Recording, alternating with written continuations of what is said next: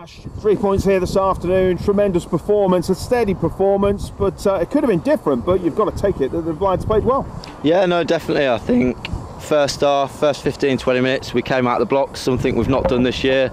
I really think that, you know, we moved the ball well. Sometimes we go a bit too long at times, but we started the game really well, especially down the left-hand side of the goal. I thought they were fantastic. The whole of the back four were fantastic today as well. And on a plastic pitch as well. It's not easy converting your game to actually playing on this kind of pitch. It seemed to have a lot of chippings on it as well. Yeah, no, definitely. Like I say, it's something new to us. We don't actually train on AstroTurf, but the fact of the matter is the boys took to it really well. And like I say, at times we moved the ball fantastically.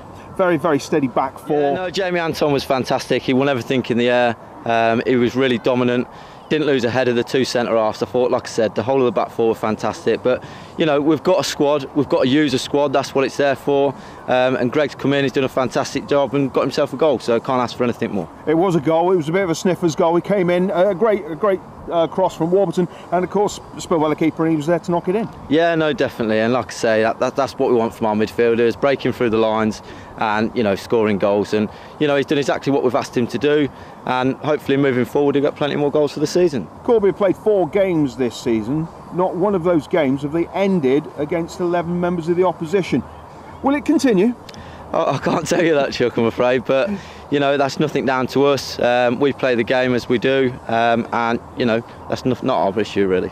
Of course, now it's time to regroup. We've played 2 games in 3 days practically, and it's time to regroup. Big game again next Saturday, back at home, back at Steel Park. Yeah, no, definitely. Like I say, we've had 2 games in 3 days. And you know, it's hard on the legs, especially playing on this sort of surface. So I think it's time to rest up. We'll go back in Thursday. We'll get them in again Thursday, and like I say, we'll just basically take them through what we need to do in last cool session, really. Steve Kinnerborough is away doing his badges. Has he given you a call yet?